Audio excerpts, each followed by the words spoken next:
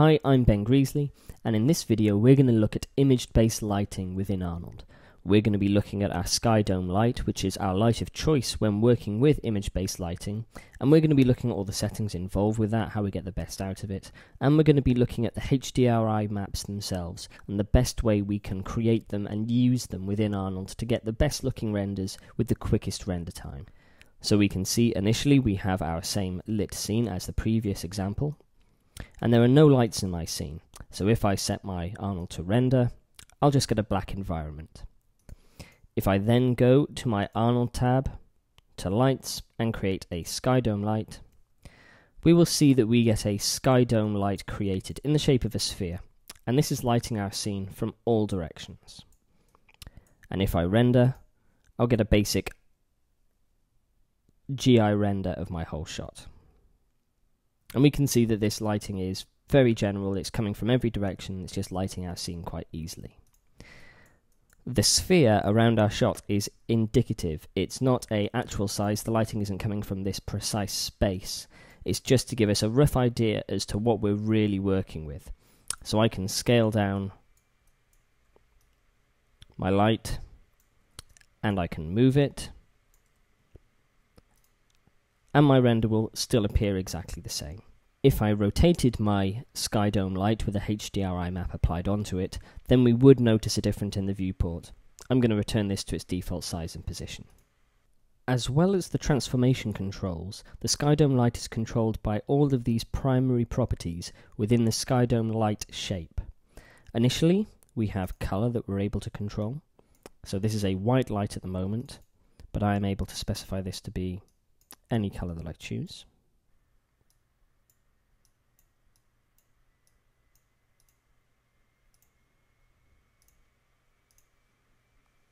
As we can see,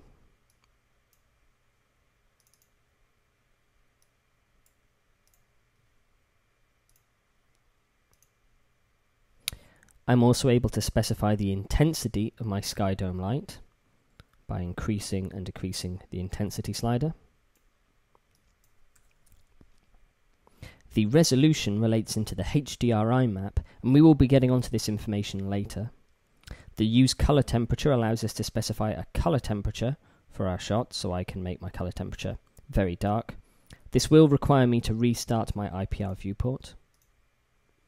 We get very cool colors, or I can pull it much higher and get very blue colors.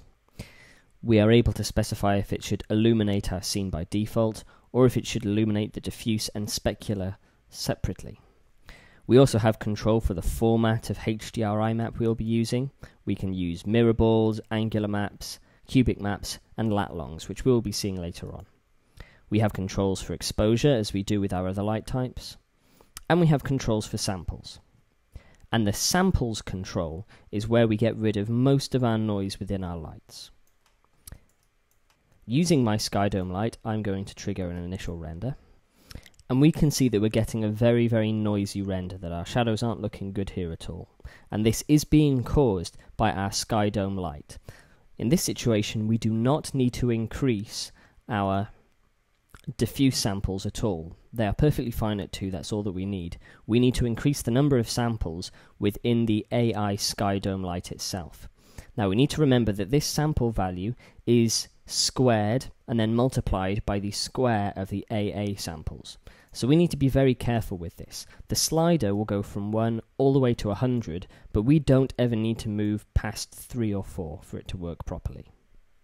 In this case, I'm going to set my samples to 3 and re-render and have a look at the improvement. And we can see we have improved the grain and noise in the bottom part of our shot. If I increase it again, we should be able to get rid of it. And as we can see, we are now getting a much smoother render coming from that light source. Understanding that using the sample amount within the Skydome light to remove noise from our render will save you a lot more time than just increasing the anti-aliasing samples and the diffuse samples accordingly. With the basic settings of the Skydome light explained, we can now move on to using a Hdr Imap with our Skydome light. I have a Hdr Imap that we have prepared for this example, and we can see that this is in a lat-long format, where it is twice as long as it is tall, and this is a 7,000 pixel Hdr Imap. We can see that this is a floating point file type. This is a HDR file type, which Arnold is particularly happy with to use as an image format. We can see that I have standard values of between 0 and 1 in most of our image. And then as I go into the sky, we'll see that we have floating point values of higher than 1. And then as I come in closer to the sun, we will see that we get very, very high values, as the sun is much, much brighter than anything else in the image.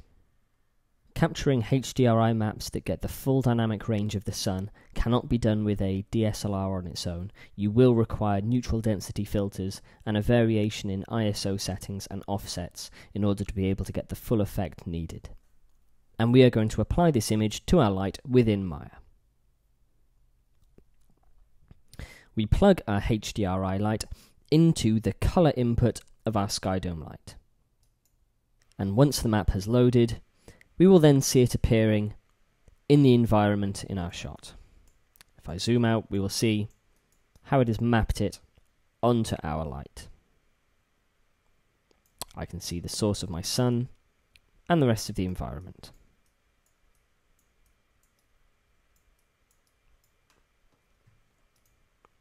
And now if I render my shot, we should get the accurate light color and sun direction and shadows from our HDR Imap. As we can see, we are getting very, very bright values from our sunny day, and we're getting very crisp shadows from our sun in our scene as well. Once we have brought in our HDR Imap, we then need to consider some of our other specific settings within our Skydome light. The first we need to consider is resolution. The HDR Imap has a resolution of 7,300 pixels, and so I need to specify that in my resolution tab. This is required so that Arnold can do a good calculation and get good shadow detail from our HDR Imap, especially in scenes that have a bright, small point of light like our sun in this shot. We would also need to specify the format. In this situation, we are using a lat-long, so I don't need to change this, but if we were working from an angular map or a mirrored ball, we would need to change it accordingly. With the resolution set correctly, we can see that we are getting much better shadow detail along this edge as well, which is important for our render. Arnold uses a method called multiple importance sampling to give more information to the brighter areas of our HDR Imap, which is why it is important to enter in the resolution value. If you are getting a HDRI render where you end up with lots of noise and burnt out fireflies, it is probably the Skydome light resolution that needs to be increased in order to reduce this problem. We can see from our render that we are getting good interaction with our scene, that we are getting the correct shadow and lighting direction and lighting color, but we're not getting any other type of interaction. I'm going to change some of the shader parameters of our character's head in order to see better these effects.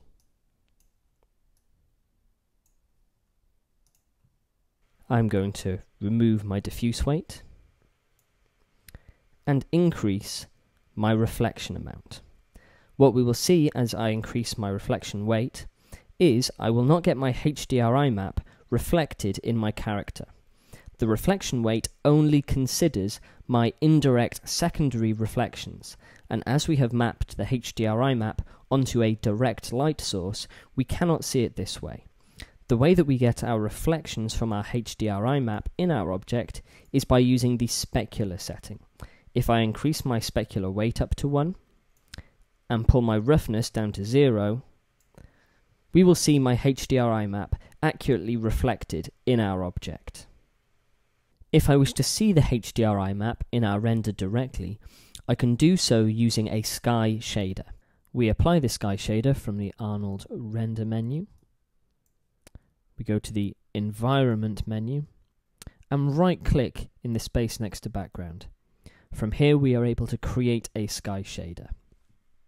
And what this will do is it will create a white sphere very similar to our light sphere. And I'm going to scale this down so it's a little easier to see.